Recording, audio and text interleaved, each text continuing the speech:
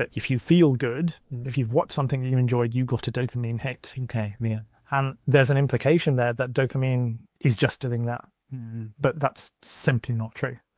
You know, a way of looking at dopamine, as with most other neurotransmitters, and even hormones, if you like, is that they're like currency in the body. And that currency can be spent in different circuits to get different things. Okay. So in one particular part of a network, dopamine is used for things like reward and motivation, but it's also really, really important for smooth movement control.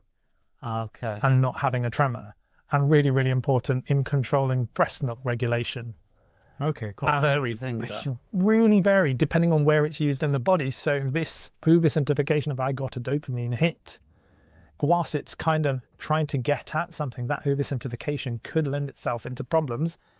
And when people start thinking, oh, I could microdose a bit of this to up my dopamine and I'll feel better without being addicted to something, that's an oversimplification and a problem. Because that's not what's happening. At the very worst end of the situation, when dopamine systems go completely low and awry, an example of that is Parkinson's disease. And at the other end, the dopamine hypothesis as it relates to diseases like schizophrenia, we use dopamine blocking drugs to treat those, and those are termed antipsychotics.